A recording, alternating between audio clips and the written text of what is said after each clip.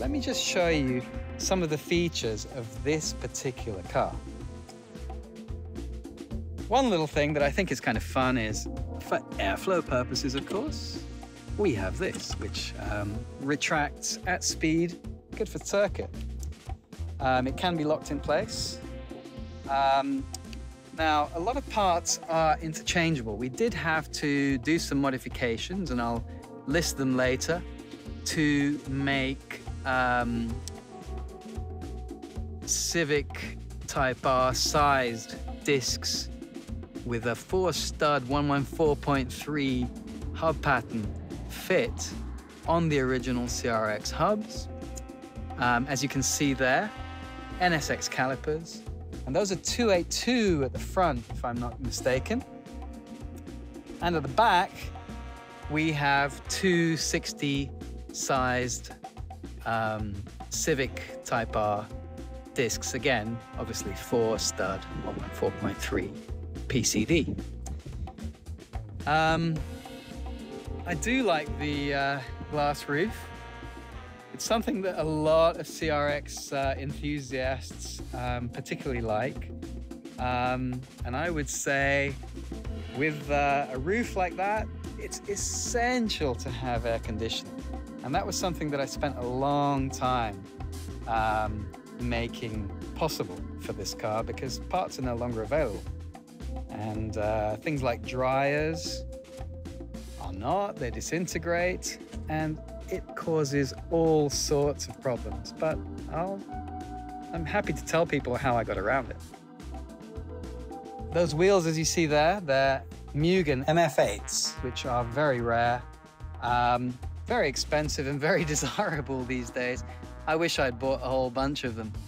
And there are lots and lots of features, you know, that are included in this car, such as, you know, electric folding mirrors, these side visors, and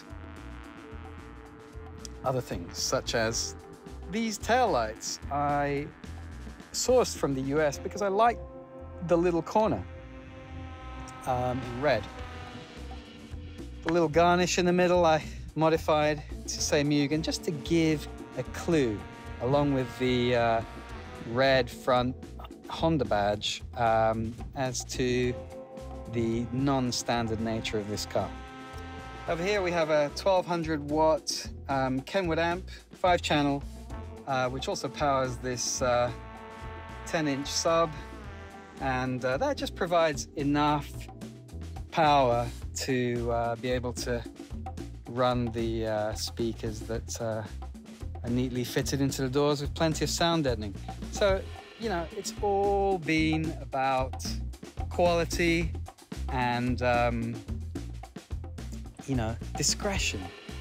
You can't see this stuff if you walk past this car, but I've often taken it to car meets and stuff here in Japan, and people, I find people always standing around it and just looking at it and just noticing one by one all the little mods that exist on it.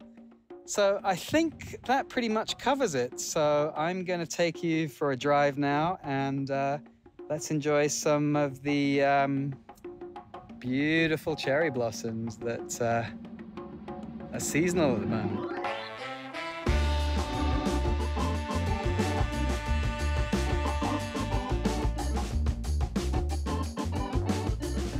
So yeah, she goes pretty well, as you can see.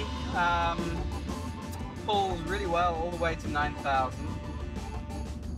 I do wonder sometimes, you know, obviously, you know, as a car enthusiast, we all like more power and more torque.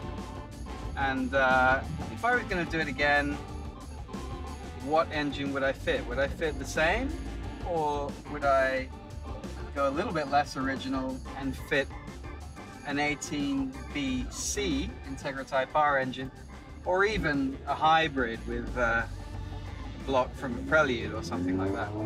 The thing is, I like to keep air conditioning and I like to keep power steering, and those things, you know, especially the power steering, it starts to foul the bonnet when the engine gets higher and stuff like that.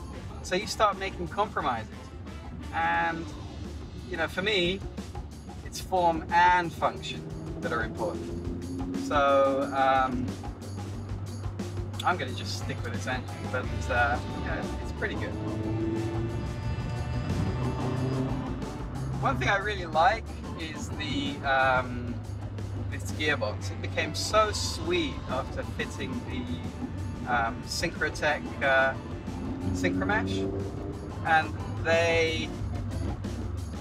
these things were developed around about, you know, sort of the late 90s by Honda, who very cleverly realized that by putting carbon fiber on the inside of the synchro ring, this would cause a braking effect that's greater than brass against steel, obviously bathed in oil from the gearbox.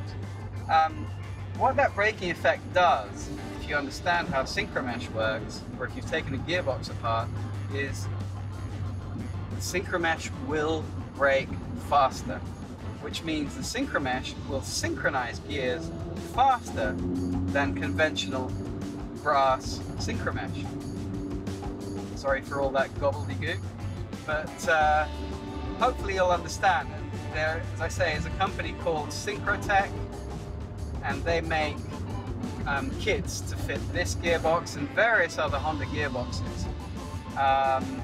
But I saw no reason really to change to any other gearbox, for example an Integra Type R gearbox. I just used the original gearbox, took it apart, fitted the Synchromesh, and it's sweet as an apple.